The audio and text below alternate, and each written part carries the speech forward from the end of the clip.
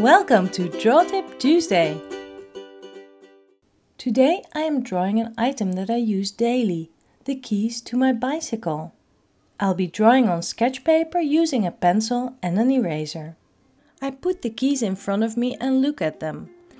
I try to switch off the part of my brain that says, that is a set of keys, it has plastic and there's a reflection in the metal, that kind of stuff. Instead, I will look at what I see, not at what I know. So, I ignore the whole set of keys and start outlining the negative spaces. Actually, I'm drawing the shapes of the background that I see. By doing this, I look at the proportions between the details and I can find points to refer to. Like, here is a curve and it ends in this little corner. Then there's a curve in the other direction, and if I follow that line, I see a square shape, and so on.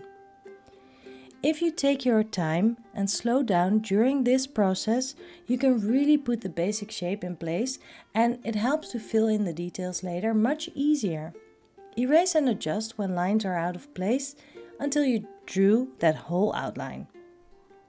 Then I start adding shadows. Still, I am not thinking about the details. By drawing the gradations and shades that I see, the patches and shapes that I draw will melt into a whole later.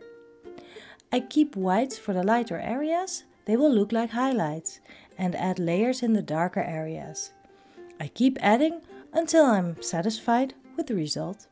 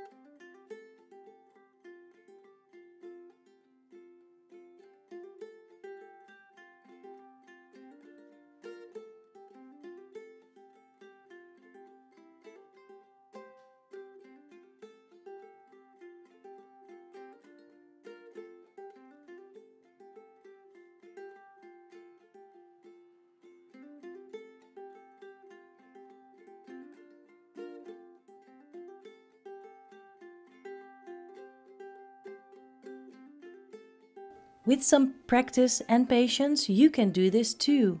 Let's make awesome art. If you want to learn more, check out my online classes on my website koosjekoene.nl. If you like my videos, you will like those too. See you next week!